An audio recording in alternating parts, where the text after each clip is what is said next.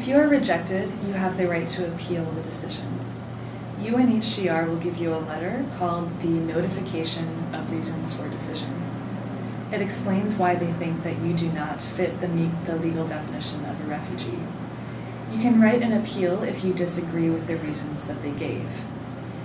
You may get another interview again before they make their final decision. You can come to us for help with your appeal too, but you must do so as soon as possible after your rejection, because UNHCR only gives 4 weeks to submit your appeal or your notification that you intend to appeal.